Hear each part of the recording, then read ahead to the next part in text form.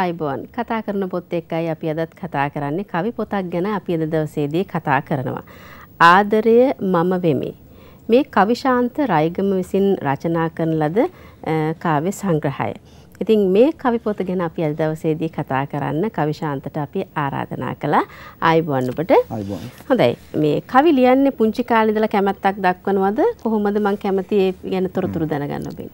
ඔව් කවියට පොඩි කාලේ ඉඳන් ආසාවක් තිබුණා අර ඉස්සර මේ සිළුමිණ පත්තරේ යනවනේ මේ කරුණාරත්න අබිසේකර මහත්මයාගේ කවි එහෙම. ඔය මම ඉස්කෝලේ යන කාලේ ඉඳන් පොඩි කාලේ ඉඳන් කියවගෙන එහෙම ආසාවක් තිබුණා. ඊට පස්සේ ඉතින් ඉස්කෝලේ යන කාලෙත් මම ආස මේ සාහිත්‍ය විෂයටම තමයි. අපිට ඉස්කෝලේ 9 වසරේදී වගේ තිබුණානේ ජන කවි සංග්‍රහය, ගුත්තිල කාව්‍ය. ඔයාට ඒ ආසාවෙන් කියවුවා. ඒවට තිබිච්ච ආසාවත් එක්ක එහෙම ඉඳලා පස්සේ කාලෙකදී ඉතින් හුඟක් කවියට ආසයි තුනේ මහගමසේකර මහත්මයාගේ කවි වලින් තමයි. කියවනකොට කවි රස විඳිනකොට. හැබැයි දැන් ඉස්කෝලේ යන කාලේ කවි ලිව්වද? කවි කියවනකොට රස විඳිනකොට වගේ? ඔව් එහෙම තිබුණේ නැහැ. ඉතින් අපි මම හිටියේ පොඩි දුප්පත් පොඩි ඉස්කෝලයක් එක. ඉතින් මේ වැඩිය මේ ගුරුවරුත් නැහැ. ඉතින් අපිට පොත බලා ගන්න කියලා කියන එකක් තමයි තිබුණේ. ඉතින් අපි අර ජන කවි අපිට ලේසිනේ කියවන්න. තේරුම් ගන්න. අපිට ගොඩක් සමීපයි. ඔව්. ඉතින් ඒ ජන කවි කියෝ ඉතින් ඉන්නවා සමහරලාට ඉතින් ඒ විෂය කියන්නේ නැහැ හරියට. පස්සේ ඉතින් අධ්‍යාපනයේ ඉතින් අතරමඟ කඩාකප්පල්ලා ඔහොම ඉතින් හැල හැප්පීම් වල යනකොට දවසක් අහම්බෙන් තමයි මහගමසේකර මහත්මයාගේ මේ ප්‍රබුද්ධ පොත මට හම්බුනේ. හම්බෙලා ඉතින් අර ඒකෙත් ඉස්සරහම තියෙනවනේ ඇවිද ලතු දෙනී කියලා බිම් වල ලස්සන කවි ටිකක්. එතන ඉඳලා ඉතින් ආසාවක් ඇති වෙලා ඔය කියවුවා. හොඳයි. මම කැමතියි දැනගන්න දැන් ඔබ කවි කියවනවා මහගමසේකරයන්ගේ මේ ප්‍රබුද්ධ කියන කාව්‍ය සංග්‍රහය බොහොම ආදරෙන් කියවනවා. ඒ කවි රස විඳිනවා. ඊට පස්සේ ඔබ කවි ලියන්න ආස කරනවා. ඉස්සර පත්තර වලට වගේ ලියන්න පෙළඹුණාද කොහොමද? ඔව් දැන් මුලින්ම මට පත්තර වලට ලියන්න ආසයි තුනේ මේ 80 ගණන් වල තමයි. 80 ගණන් වල ඉතින් අපි තරුණ කාලේ තිබුණේ ඉතින් බිසන යුගයක් නේ. එතකොට ඉතින් ඒ අත්දැකීම් එක්ක ලියන්න ආවෙම ඉතින් ඒ වගේ පත්තරයක බැලුවත් තියෙන්නේ ඒ විදිහේ කවිමනේ. ඉතින් එහෙම ලියනකොට දවසක් ඔය නවලිය පත්තරේ ඉස්සර තිබුණා මේ වෙළඳ කලාපේ සූර්යයන්ගේ නිර්මාණ කියලා. ඉතින් ඕකට මම ලියන ඒවා යවුවා. ඒකේ තමයි ඉස්සෙල්ලාම කවියක් පළවුණේ 87 නැත්නම් 8 වගේ මතක දැන් නම් මතක නැහැ. ඉතින් ඒ ආසාවත් එක්ක දිගටම ඉතින් ලිව්වා. හොඳයි. ඒ ලිව්වහම පත්තරයක සාමාන්‍යයෙන් කවියක් පළ වුණාම හරි ආසාවක් ඇති වෙනවනේ. ඊට පස්සේ දිගින් දිගටම ඔබ කවි ලියන්න පෙළඹෙනවා. ඔව්. ඊට පස්සේ ඉතින් අතරින්න බැරුව යනවා. එහෙම ලියාගෙන යනකොට පස්සේ අර සිළුමිණ පත්තරේ 2002 3 වගේ පළ වෙච්ච කවියක් ඒ කාලේ සංස්කෘතික අමාත්‍යාංශයෙන් පත්තරවල පළ වෙච්ච කවි වලට දුන්නා සම්මානයක්. ඒ සම්මානයට තේරුණා මගේ ඔය පොතේ ඇති ගිර කියලා කවියක්. ඒ කවිය. එතනින් පස්සේ ඉතින් මට ඉතින් අද සාතිකයක් ලැබුණා වගේ කවි ලිව්වා. ගිර පාමුල හිඳ පිණි උහුලන තනපත් ගැන කිසිත් නොදැන හැඩි දැඩි ලෙද පා ඔද තෙද හිස් අහසේ රඳවා හිස හිරු සඳු සිඹ තරු හර බැඳ මීදුම හැඳ ගිර වැජඹෙන මේ කාව්‍ය සංග්‍රහයට තමයි සම්මානයක් ලැබෙන්නේ කවිශාන්තට. දැන් මේ ලැබෙන සම්මානය ගැන අපි ටිකක් කතා කළොත් මම හිතන්නේ අනිවාර්යයෙන්ම සෑහෙන කවි ප්‍රමාණයක් ලැබෙන්නේ නැති. ඒකෙන් තෝරගෙන මේ සම්මානය සඳහා නිර්දේශ වෙන්නට ඇති, සම්මානය ලැබෙන්නට ඇති. අපි ටිකක් විස්තර කතා කළොත් එහෙම මේක මේ සංස්කෘතික අමාත්‍යාංශයෙන් සාහිත්‍ය කලා මහෝත්සවයට සමගාමීව ඒ පාර අවුරුද්දේ දුන්නේ මේ පත්තර වලින් තෝරගත්තු කවියකට. ඉතින් අවුරුද්දෙම පත්තර වල පළ වෙච්ච ජාතික පුවත්පත් වල පළ වෙච්ච කවි තෝරලා තමයි ඒක තේරුනේ. ඉතින් දැන් ඔබට ඒ වගේ සම්මානයක් ලැබෙනකොට සංස්කෘතික අමාත්‍යාංශයෙන් එවැනි උත්සවයකදී දැන් අනිවාර්යෙන් ඔබට තවත් ප්‍රබුද්ධ කවීන් මුණ ගැහෙන්නට ඇති. ආධුනික කවීන් මුණ ගැහෙන්නට ඇති. ඔබ වැනිම අයත් මුණ ගැහෙන්නට ඇති. දැන් මොකද්ද ඒ වෙලාවේදී හැඟුණු දේ? මොකද මම මෙහෙම අහන්නේ ගොඩක් වෙලාවට කවි ලියන්න හුඟක් අයගේ කැමැත්තක් තිබුණට කවියක් අපි ප්‍රකාශනයට පත් කරගන්න පුවත්පතක ඇරෙන්න හුඟක් ඉඩකඩ අඩුයි. පොතක් මේක මුද්‍රණය කරනවා කියන්නේ ඊටත් වඩා අභියෝගයක්. මොකද හුඟක් ප්‍රකාශන ආයතන කැමති නැහැ මේ පොත් කවි පොත් මුද්‍රණය කරන්න. මොකද විකිනෙන්නේ නැහැයි කියලා. ඉතින් මොකක්ද එදා හිතුනේ ඔබට මේ සම්මානය ලැබෙනකොට මේ අපේ ප්‍රබුද්ධ කවීන් එහෙම මුණ ගැහෙනකොට? දැන් එදා ඉතින් ඕක උත්සවය වගේ තිබුණේ නම් කෞතුකාගාර ශාලාවේ ඔව් එතනදී ඉතින් වැඩිපුරම මම අඳුරනවා ඉතින් ওই කවි ලියන කට්ටිය ඉතින් ওই මස් සිඹුලගේ ඉඳලා ඉන්න කට්ටිය මගේ හොඳ මිත්‍රයෝ තමයි ඉතින් ඒ කට්ටිය එදා එතනදී හම්බුන්නේ නැහැ. නමුත් ඉතින් අර කට්ටියත් එක්කත් ඉතින් ওই පොත් ටෙලි දැක්වීම් වලදී ගිහිල්ලා හම්බ වෙලා කතා බහ කරලා එහෙම තියාගෙන ඉන්නවා. හිටියට ඉතින් මට නිතරම අර තේරෙනවා ඒ ලියන කවිය මට හරියන්නේ නැහැ. ඉතින් මගේ වෙනම එකක් නේ තියෙන්නේ. චන්ද්‍රරත්න මානවසිංහ මහත්මයාගේ කවි ඒ වගේ ඒවා තමයි මම ආස කවියේ సౌందర్యාත්මක පැත්ත. ඒක ඇතුලේ ඉතින් මම දේශපාලනෙත් ඉස්සෙල්ලා කියපු කවිය මම දේශපාලන කවියක් තමයි ලියලා තියෙන්නේ. ඉතින් මට ආස ඒ විදිහට ලියන්න තමයි ඉතින් එතකොට ඉතින් අර කට්ටියත් එක්ක ගැලපෙන එක මගේ ඉතින් පොඩ්ඩක් අඩුයි. ඉතින් ආශ්‍රයක් වෙන මේකක් නැහැ. ඉතින් ආශ්‍රය කරන සහෝදරයෝ වගේ ඉන්නවා. හොඳයි මේකේ තවත් මම කවියක් තෝරා ගත්තා එක්තරා පෙම්වතෙක් ගැන ලියලා තියෙනවා මේ කවිශාන්ත. පච්ච ප්‍රේමේ උනාට ප්‍රේමයක් නම් තිබුණේ නෑ එලිපිට පච්ච නම් තිබිනි ගතවට පෙම් කළා නම් පෙම් කළේ ඔහු පපුවේ වම් පස තිබුණ පච්චෙට මග මැරුණත් කුණ ඵලයන් ගමට සුදා පිපෙන්නට පෙර පරවුණු කුසුමකි බිරිඳ වැහැරුණු ගෙන්ගෙට ගොසින් කැතකුණු අතපත ගගා වෙහෙසුණු පළමු අරුණැල්ල වැටෙනු පෙර මුඩුක්කු සරණියට දරුවෝ උන්නේ කසලගිර පාමුල ජීවිතේ හොය හොයා කසිප්පු ගඳ මහ රැයට තරු දරු නගත් මර ලතෝනිය වියරු අඳුරේ ඉකි බිඳ බිඳ ගුටි බැට ඉවසුවා කැහැටු සඳගන කන කොකුන් හඬා වැළපුන මහ රැයක නතර වින ගැලූ සඳ කිරණ ගිල්වා මුඩුක්කු සරණිය ගුප්ත මූසල අඳුරක. ඉතින් මේ එක්තරා පෙම්වතෙක් නමින් ලියවිච්ච කවිය. මේත් මං හිතන්නේ අපේ සමාජයේ අපිට මුණ ගැහෙන චරිත. මම මේ මගේ පොඩි කාලේ ජීවිතේ ගත වුණේ ඉතින් ඔය මේ බේරහැර මේ බෝධිරාජපුරය කියලා පැත්තක මේ ඒ කියන්නේ මුඩුක්කු පල්පත් ප්‍රදේශයක් තමයි ඉතින් රජයෙන් දීපු නිවාස. ඒ ඉතින් ඔක්කොම හිටියේ සමාජයෙන් පල්ලෙහාටම දාලා දෙවිච්ච මිනිස්සු වෙන පැත්තකට තල්ලු කරලා හිටපු කොටසක්. ඔය අරක්කු විකුණන, කසිප්පු පෙරන, හොරකම් කරන එහෙම පිරිසක් තමයි ඉතින් එහි හිටියේ. ඉතින් ඔය සත්‍ය සිද්ධියක් ඕක. මේ අර ඔකේ එක තැනක ඇති කාකයන් ගී ගයන උදෑසනක මේ ගෙයි වහලේ බාල්කයක එල්ලි සිටියා කියලා මේ ඒ සිද්ධිය තමයි මම පොඩි කාලේ දැක්ක සිද්ධියක් ඒක. මේ මිනිස්සු හැමදාම බීගෙන ඇවිල්ලා ඉතින් යන්නේ කෙනාට ගහනවා ළමයි කෑ ගහනවා දරුවෝ කෑ ගහනවා ඉතින් මිනිස්සු බලන්න යන්නෙත් නැහැ. ඉතින් අර දවසක යා එල්ලලා මැරිලා හිටියා.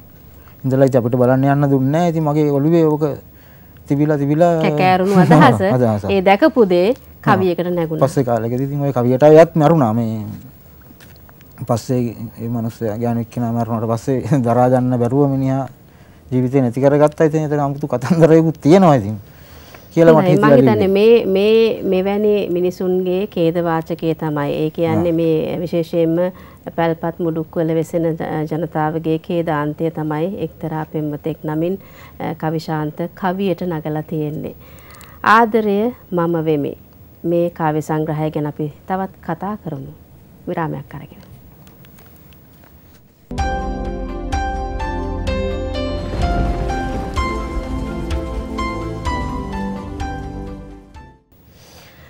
හොඳයි විරාමෙන් පසුව යලිත් සම්බන්ධ වන්නේ කතා කරන පොත් සමගින් කවිශාන්ත රයිගම විසින් රචනා කරන ලද ආදරය මම වෙමි කියන මේ කාව්‍ය සංග්‍රහය පිළිබඳවයි අපි කතා කරමින් සිටියේ අද දවසේදී. දැන් කවිශාන්ත කවි ගොඩක් ලියන්න ඇති. දැන් ඒ වයින් ඔබ පොතකට තෝරගන්නකොට අපිට මේ ලියපු කවි ඔක්කොම දාන්න බැහැනේ. එතකොට ඔබ මොන වගේ කවි විශේෂයන් පිළිබඳව අවධානය යොමු කළාද මේ කෘතියට අන්තර්ගත කරන්න? දැන් මම මේ දැන් ওই කවි නම් ලියන්න කියන්නේ හැමතිස්සෙම ලියලා එකතු වෙනවනේ. ඉතින් ගොඩාක් එකතු වෙන මම පස්සේ මේ Facebook එකේ කවි ලියන්න ගත්තානේ. ඒ ලියන්න ගත්තාම ලැබෙන ප්‍රතිචාරات එක්ක තෝරගත්තු කවි කිහිපයකුත් උතන තියෙනවා. මේ අර ලයික් 100ක් විතර පැනනට පස්සේ ඉතින් කමෙන්ට් වලින් එහෙම තේරුණාම මේක හොඳයි කියලා ඉතින් එහෙම තෝරගත්තු කවි කිහිපයක් තියෙනවා. අනිත් ඒවා ඉතින් මගේ ඉස්සර පරණ ඔය මේ පත්‍ර වලට ලියපුවත් තියෙන ඒ පත්‍ර වල රත්නශ්‍රී විජේසිංහ මහත්මයා එහෙම තෝරපු කවි තියෙනවා. ඔය කවි ඔය ඇති. ඔගේ අන්තිමම කවියත් එතුමා තෝරපු කවියක්. රත්න කවුද රයත් කරානේ මේ නන්දන වීරසිංහ මහත්මයා සිල්විනේ කවි පිටුව කරානේ. එයා තෝරපු කවියක් තමයි අර සම්මානය හම්බෙච්ච කවිය ගිර. ඉතින් ඒ වගේ ඒවා තමයි මම තෝරගත්තේ මේ පොතට. මට මිම්මක් නැහැනේ ඉතින්. දැන් මේ කවි එකතු කරලා කෘතියක් කරන්නයි කියලා කොහොමද හිතෙන්නේ ඔබට? ඒකත් ආවේ මේ මොහුණු පොතට ඔය Facebook එකට ලියන්න ගත්තට පස්සේ සමහරු අර මැසේජ් එවනවා මේ ඔයාගේ පොත් කරලා තියනවද එහෙම කී අහලා. ඊට පස්සේ ඉතින් මම ඒගොල්ලන්ට නෑ කියලා යවුවාම ඉතින් පොතක් කරන්න ඔහොම කියලා නුවර මල්ලි කෙනෙක් හිටියද ඒගොල්ලොන් අර නම් කියනවට කැමති නෑ. එයා සල්ලි දෙන්නම් පොතක් කරමු කිව්වා. කියලා ඊට පස්සේ හොයලා බලනකොට ඉතින් යන මුදල එයාට කිව්වහම එයා උදව් කළා. ඔව් එයා 4න් එකක් දුන්නා. ඊට පස්සේ තව ඉන්නවා ඔය Facebook එකේ මේ යාළුවෝ තමයි ගමේ ඉන්න අය ඉන්නවනේ. ඒගොල්ලෝ එකතු කරලා තමයි ඔය සල්ලි හම්බුනේ මට. ඊට පස්සේ ඉතින් ඒ විදිහට පොත කරලා එලි දැක්වීමකුත් ඒගොල්ලොම කරා ඒ පොඩි මේ පන්සලේ. චුලානන්ද සමරණ මහත්මයාම ඇවිල්ලා දේශනයක් කරා ඒ ගැන කවි ගැන. ඊට පස්සේ එදා මට හම්බුණා මුළු ගිය වියදම් ඔක්කොම ඉතින් මම ඔය ඒ මහන්සිය ගියේ මහන්සිය වියදම් සේරම හම්බුණා. ඊට පස්සේ ඉතින් මම ඔය පොත විකුණන්න පොත් සාප්පු වල දැම්මේ නෑ. මම Facebook එකේම දැන්වීමක් දැම්මා. ඉතින් මේ කැමති අය ඉල්ලන්න මම නොමිලේ එවන්නම් කියලා. ඊට පස්සේ ඉතින් ඔය මේ ඒ ඉල්ලපු අයට යවුවා. තපල්ගාස්තු සමහර දුන්නා. ඉතින් එහෙම රස විඳින්න පාඨකීන්ට යවුවේ. හොඳයි. දැන් මෙතනදී මම කැමති ඔබ තෝරාගත්තු මාතෘකාවන් පිළිබඳව මේ කවි පිළිබඳව විශේෂයෙන්ම ඔබ රුචිකත්වයක් දක්වපු කවි මේ අතරේ තියෙනවද කියලා. මොකද මමත් කැමති වෙච්ච කවි කීපයකුත් තියෙනවා. මම අවසානයේදී මම කවියකින්ම අවසන් කරන්නටත් කියලා හිතුවා අද වැඩසටහන. ඔබ විශේෂත්වයක් දක්වපු කවි තියෙනවද මේ කෘතිය අතර? ඔය කවි ඔක්කොටම ආසයි. ඕකේ දැන් මම ආසයි අර මේ අර ප්‍රේමය කියලා කවියක් තියෙනවා මුල හරියම මේ. ඒක ඉතින් මට ආසයි තනපතක කවි. ඒ කවි ටිකට ඉතින් මම හරි ආසයි. මේ තියෙන මේ දෙකම එක තැන තියෙන්නේ. මේ ප්‍රේමය කියන කවියත් ඒකට ඔබ විශේෂ රුචිකත්වයක් දක්වන්න හේතු වුණු කාරණාව ගැනත් මම කැමතියි දැනගන්න. ඉතින් මට හිතුණා ඉතින් අර මේ මගේ ජීවිතේ ඉතින් පොඩිම පන්තියෙන් පටන් ගන්නෙ. එතකොට ඉතින් ඔය මේ හුඟක් වෙලාවට ඉතින් එනවනේ ඉතින් මේ කවිය අරන් ගිහිල්ලා ඉතින් කාට හරි පෙන්නනකොට අර මේ ඉතින් ආදරයක් හැංගීමක්. ඔව්. එතකොට ඊට පස්සේ මට හිතුණා ඉතින් මේ මහා ලොකු මිනිස්සු වෙන්න අපි දඟලන්න ඕනේ නැහැ. අපිට ලැබෙන්නේ මේ පොඩි දේනේ. ඒ පොඩි අවස්ථාව අරගෙන ඒකේ අර තියෙන බිම්මලක් වී නැගෙ මිහිරු යට කරණම් ගහලා අහස බදාගෙන ඉන්න අයට අහස දීලා කුඹියෙක් වගේ අපි පැත්තකටලා ඉමු කියලා වගේ එහෙම මගේ ආධ්‍යාත්මික දර්ශනය තමයි තියෙන්නේ. මම වැඩි දඟලගෙන ඔය තරඟ කරගෙන යන්න කැමති නෑ. තරඟයට යන අයට දිනන්න දීලා ඉතින් අපි පැත්තකටලා බලන් ඉමු කියනවා වගේ එකක් තමයි මගේ හිත ඇතුලේ තියෙන්නේ. ඉතින් ඒක තමයි ඔය කවියේ මම කියන්න උත්සාහ කරේ. මම හිතනවා ඒ කවිය අපිට චුට්ටක් රස විඳින්න ලැබුණොත් හොඳයි කියලා මේ ප්‍රේමය කියන කවිය. දමා ඩෝසර තලා සැකසුව ජීවිතේ මඩ ගොහොරු බිම්පෙත සියපතක්සේ පිපෙනු නොහැකිය බිම්මලක්සේ නැගෙමි හිරු යට නබෝ ගබ සිබ ගසා කරනම තුටින් සරණා විහඟ සෙනගට මෙතින් පවරා අවකාශයම කුහුඹුවෙකු වෙමි පොළෝ කුහරෙක වෛර නොබඳිමි සොබා දහමට වසන්තයටම මල් හිනා දෙන සරා සඳයට ඉපල් අතු අත ලපල්ලක් සිඹ විඳිමි සොම්නස. මේ ප්‍රේමයේ පිළිබඳව තමයි කවිශාන්ත ලියපු ඒ කවිය. මම කැමතියි දැනගන්න ඔබගේ වෘත්තියත් එක්ක ඔබ අනිවාර්යෙන් විවිධ මිනිසුන් මුණ ගැහෙන්නට ඇති, විවිධ සමාජ තලවල වෙසෙන විවිධ ආකල්ප තියෙන ඒකම අදහස් විවිධ වෙන පුද්ගලයෝ මුණ ගැහෙන්නට ඇති. දැන් එවැනි අවස්ථාවක් තමයි අපි පහුගිය මේ විරාමයට පෙර රසවින්දියේ කවිය කියවෙන්නේ. ඒ වගේ ඔබට තවත් මේ කවි නිර්මාණ වලට වස්තු බීජන් සැපයූ පුද්ගලයෝ ඉන්නවද? ඔව් හුඟක් මේ හැම කවියම මම සමහර ඒවා ඉතින් අර ගස් ගැන මල් ගැන එහෙම කිව්වට මේ මම එහෙම දැකපු ඒවා තමයි මම ලියලා තියෙන්නේ. දැන් ඔය මේ තනපතක කවිය එකෙත් තියෙන්නේ මේ එහෙම මේ මම දැකපු මේ විවිධ සමාජ මිනිස්සු අර හුඟක් ඉන්නවනේ මිනිස්සු මේ දුක පීඩාව දරාගෙන සන්තෝෂයෙන් hina වෙලා කරන්න පුළුවන් උදව්වක් මිනිස්සුන්ට තමන්ගේ දුක පෙන්නන්න නැති මිනිස්සු. නැතුව ඉතින් අර එහෙම දැකපු මිනිස් ජීවිතත් එක්ක තමයි හුඟක් මේ කවි ලියවිලා තියෙන්නේ. ඔය මේ තියෙන රොණට ඇදෙන සමනලුව මේ අසරණ ජීවිත කියලා දැන් මේකෙත් එහෙම තමයි මේ ලියවිලා තියෙන්නේ කවිය. පවුලක් මම දැකපු පවුලක ගෑනු ළමයි විනාශ වෙලා යනවා. ඉතින් අම්මා දරුවෝත් හදනවා තාත්තලා නැති දරුවෝ. ඉතින් ඒ සිද්ධි තමයි මේ කවි වලට අර ලියන්න ගියාම ඉතින් අර දැන් හැමෝම ලියනවනේ. ඉතින් ඔය ඒක වෙනස් රටාවකට දැන් අපි අනිත් කවි පොත් ගත්තාම ඊට පස්සේ ඉතින් මට හිතුණා ඉතින් මේක සෝබා දහමත් එක්ක සම්බන්ධ කරලා ඉතින් ඒ ගස් මල් සමලේව ආශ්‍රයෙන් මේ සංකේත විදිහට දාගෙන තමයි මේ නිර්මාණය ජීවිතයේ කතන්දර තමයි කියලා තියෙන්නේ. හොඳයි කවිශාන්ත, බොහොම ස්තුතියි අද දවසේදී අපේ මැදිරියට පැමිණියාට මේ කවි පොත ගැන කතා කරන්න. ආදරය මම වෙමි. කවිශාන්ත රයිගමගේ මේ කාව්‍ය සංග්‍රහය පිළිබඳවයි අපි අද දවසේදී කතා කළේ. ඉතින් අද දවසේ අපි කවිශාන්තට සමුදෙන ගමන්ම කතා කරන පොත් වැඩසටහනින් සමුගෙන යනවා. සමුගානට මත්තෙන් මා මේ අම්මා කියන කවි පන්තියෙන් අද වැඩසටහන නිමා කරන්නට බලාපොරොත්තු වෙනවා.